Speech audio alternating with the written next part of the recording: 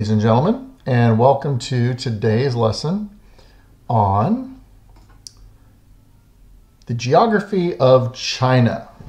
And our essential question for this lesson is going to be, how did geography affect ancient China? That will be a question that you write across the top. We know it as the EQ. It always goes across the top of your Cornell notes. And while you're writing that down, I will go ahead and pause this. But right now, I'm going to change the slide. Our first left side question for today's lesson is, how did natural barriers influence ancient China? You will write that question on the left, and the bullet points that you see you will write to the right side of the line in your notes. Please note the map of China at the bottom. First thing you need to know is that China was surrounded by 4 important natural barriers. This is going to be a little bit of review here. It's 10 o'clock. It is 10 o'clock. China was surrounded by 4 important natural barriers. These barriers were extremely important in understanding how geography affected China. The first of these barriers was the Pacific Ocean, which is the largest body of water on the face of the earth. And more importantly, because it's so large, it makes it very difficult for people on the other side of that ocean to get to China. Second natural barrier is the Gobi Desert on the north side of China. The Gobi Desert is right here. The Gobi Desert was important because even though it was flat, it's very hard to get across a desert. And because it's very hard to get across a desert, it's very hard to invade China from across the desert due to the lack of food and water for an invading army. The next natural barrier was the Himalayan mountains, which just happened to be the largest mountain range on the face of the earth. The Himalayan mountains were virtually impossible for anybody to cross back in those days. These days we pretty much use airplanes to do it. But you really have to be very serious about trying to get into China by crossing the Himalayas. Otherwise, it's virtually impossible. And the final barrier was the Tibetan Plateau, which happens to be the highest plateau on the face of the earth. If you have my geography class, you know that a plateau is a flat area of land at a very high elevation. Flat and high elevation. And the Tibetan Plateau. So basically, once you got over the Himalayas, if you were lucky enough to get across the Himalayas, then you were on the Tibetan Plateau. And you had to get across that. So you really had to want to get into China to get into China. What effect did this have? These barriers basically made it hard for China to be invaded from the outside of the country. They protected China from invasion, which does not mean that China has never been invaded. It just means that it was very, very hard to invade China. You had to know what you were doing, and you had to be very efficient about doing it. Also, these barriers kept China isolated from the rest of the world. China was sealed off from the rest of the world because these barriers prevented outsiders from getting into China, which was both good and bad. The isolation made it so that trade was very, very difficult. If you wanted to trade with China, you had to go to great effort to do it. And more importantly, it made cultural exchange difficult. So Chinese culture was pretty much insulated and protected from outside influence. But what that sometimes meant is that there were times where China was way ahead of the rest of the world, and there were other times where the rest of the world was way ahead of China.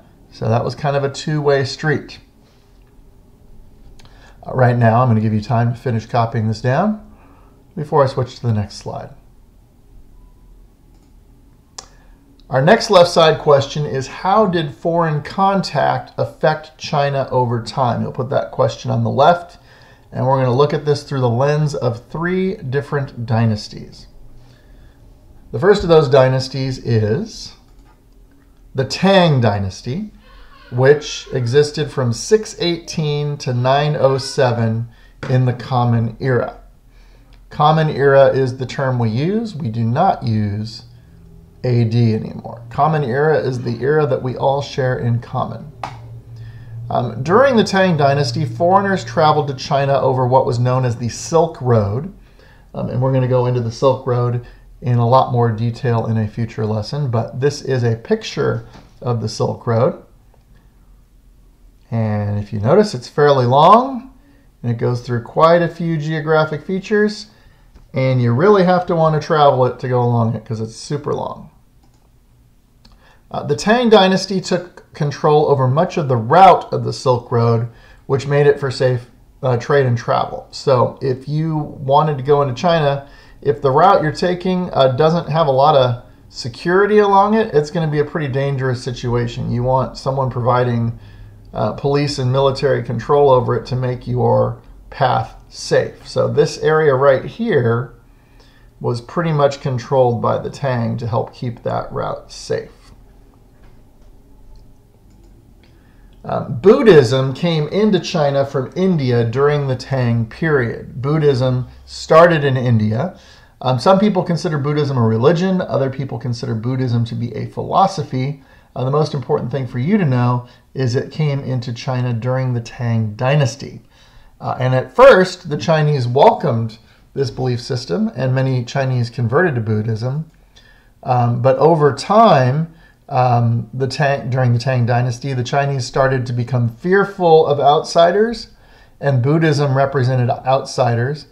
And they also saw Buddhists as being very, very wealthy, and the Tang dynasty wanted to get some of that money. So they started going after them. And so Buddhists started to get oppressed towards the end of the Tang dynasty because they were seen as outsiders. And nations and empires that become insecure with themselves often tend to start to become fearful of others and people from the outside when they are feeling insecure about their own selves. And that is a pattern that exists throughout history and throughout time. And with that, we're going to switch to the next dynasty. We're going to keep the same left side question in this case, but we're going to start talking about the Mongol Empire, specifically the Mongol dynasty in China, which lasted from 1279 to 1379 in the Common Era. The Mongols dominated China, but as you can see from the map, they also dominated most of Asia and became one of the largest, if not the largest, empire the world has ever seen. The Mongols themselves were not Chinese. They were from Mongolia. They invaded China from the north. We're also going to be learning about that in a fairly high level of detail in the not too distant future. The Mongols ended up controlling much of Asia, and because they had that control, it made it safe for travel and trade.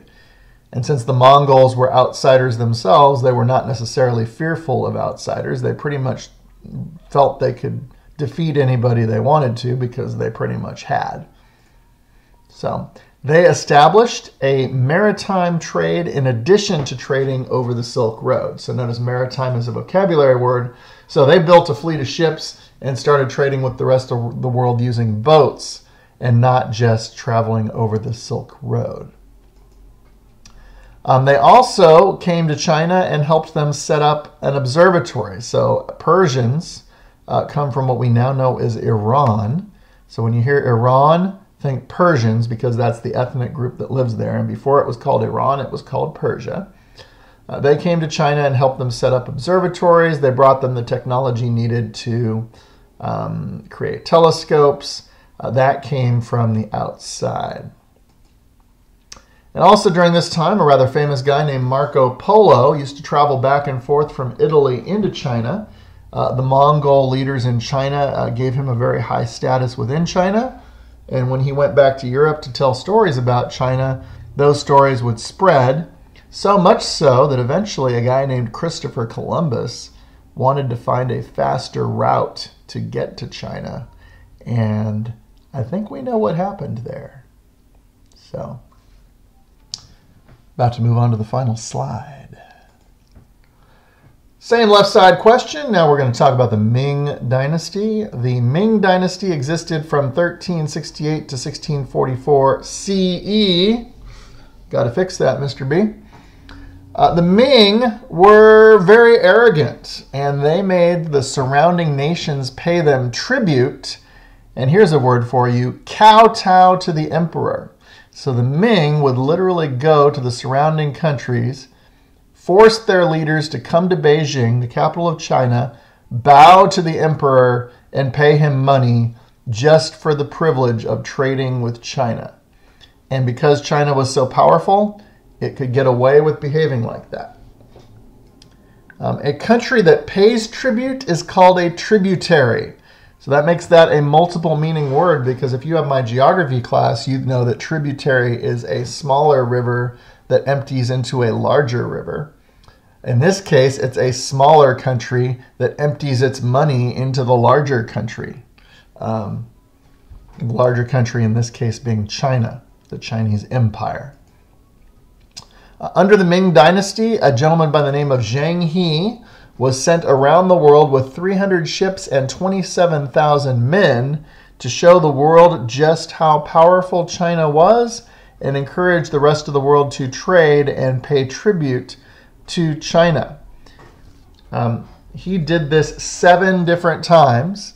In fact, it is believed that on one of these journeys, he may have even reached the west coast of North America, read California, Oregon, Washington, well before a guy named Christopher Columbus did the same thing. There is evidence to suggest that the Chinese actually, quote unquote, discovered America before Christopher Columbus did. That's an interesting thing for you to think about. But in any case, this gentleman sailed around the world 7 times to show the world how powerful China was, how impressive China was, and to basically shake the rest of the world down for money and to encourage the rest of the world to trade with China.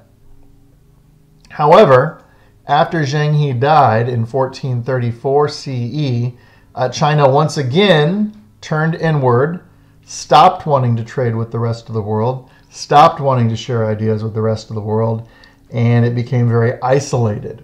And as a result of that isolation, after the Ming Dynasty fell in 1644, China became very weak. And during that same time, Europe was experiencing the Renaissance, where it was improving its technology, it was starting to explore the world, and by the time Europe encountered China again, Europe was very, very powerful, China was very, very weak, and the Europeans exploited that and basically carved up China into various fiefdoms that the Europeans controlled until after World War II, when the Communist Revolution in China in 1949 finally once again unified China under one central government, which it still is today. So the China of today is essentially trying to regain the status and power of the China of ancient times. And that, ladies and gentlemen, is something that is going to play out over the course of your lifetimes. Stay tuned. And with that, ladies and gentlemen, it is time for you to write a summary at the bottom of your notes. You should have a summary statement about the geography of China and the influence it had on keeping China isolated. You should have a summary statement about the Tang dynasty. You should have a summary statement about the Mongol dynasty. And you should have a summary statement about the Ming dynasty. I will invite you to share those summaries with your table partners as well as with the class very soon, either today or the next time we have class. And with that, ladies and gentlemen, this is once again Mr. Blumendahl signing off until next time on the Waldo Middle School Social Studies YouTube network.